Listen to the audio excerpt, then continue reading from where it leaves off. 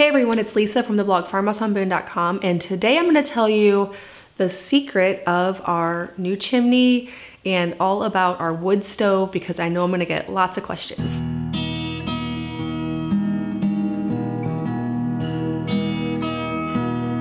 In a recent video, I showed you our new DIY hearth that we put in front of our chimney and how we did that process. Now I'm gonna share a little bit more about the chimney because it is not as it seems. Whenever I posted the reveal photo of our chimney on my Instagram and said that I was going to paint the brick white, I had so many people who told me, do not paint that beautiful original brick. It's so beautiful.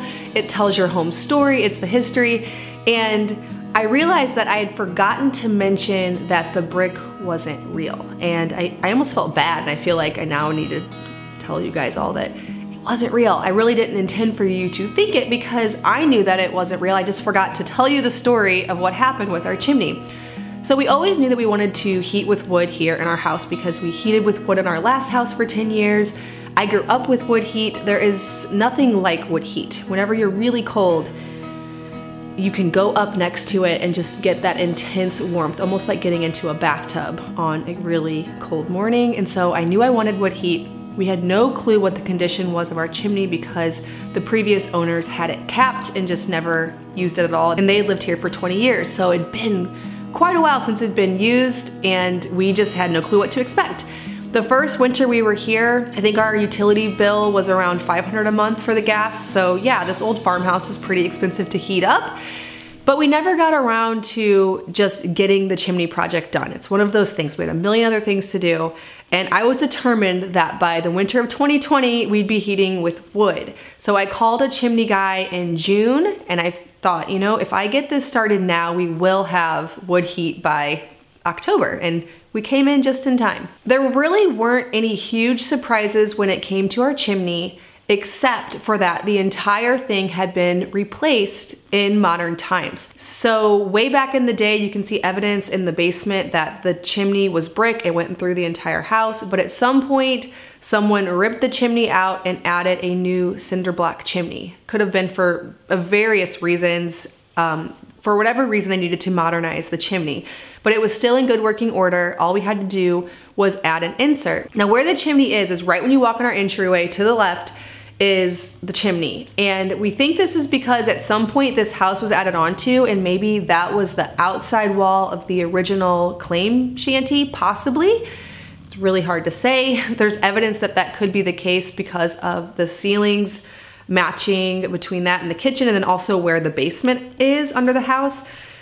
That is the exterior wall for the full basement. The rest is just more of a crawl space. So it suggests that this was the outside wall and now it's the center of the house, which actually works really perfectly for heating. So we had a few challenges. One, it was covered with some old, ugly, crumbling plaster. It was awful. Every time we always had to keep some artwork or a chair or something in front of it because the kids would get into it and it was crumbling. We were so excited to finally rip the plaster off. And when we pulled it out, we realized that half of what was there was just built out and it wasn't actually the chimney at all. The chimney was only like this big, whereas what we have now is a lot larger.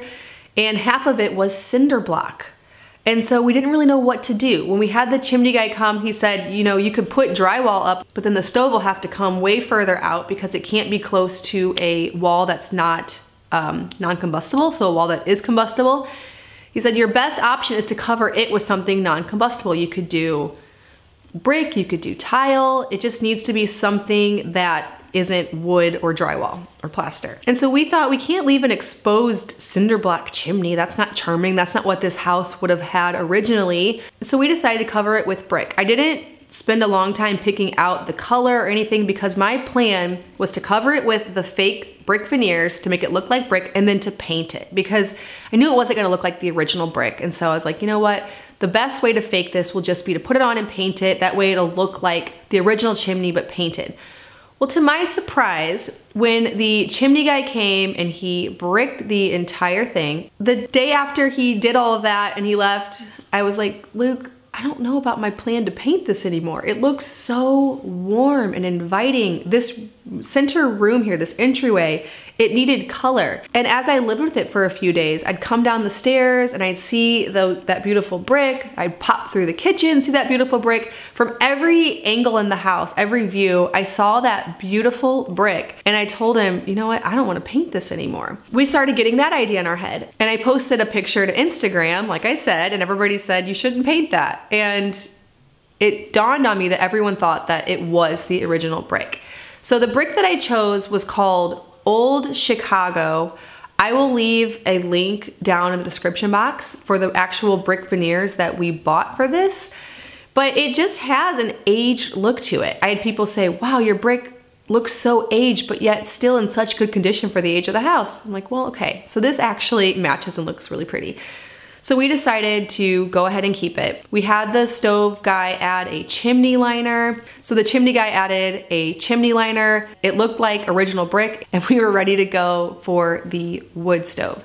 Now you'll notice that whenever we actually put the wood stove in, that the pipe that goes out is curved. The reason for that is that the chimney really wasn't this size. At some point they extended it over, I think just to create a little bit more symmetry between the rooms. I really liked that size, so I was okay with bricking the whole thing and then curving the pipe, which I think ended up looking really good. We went with the Yodel stove. I believe it's the Oslo 500. It is rated to heat up to 2,000 square feet. Our house is 2,400.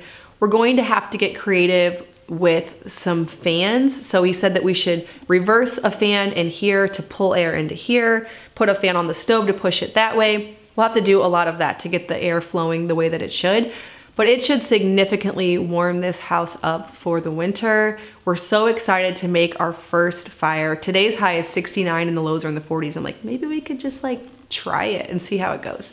I will leave links for sources down in the description box for the slate that we used, the wood stove, and the bricks. We're just really excited to get heating with wood this fall. All right, well, thank you so much for watching this video. If you're brand new to my channel, please hit that subscribe button. I make 2 videos every week on food from scratch, natural living, and a handmade home. Thank you so much for stopping by our farmhouse.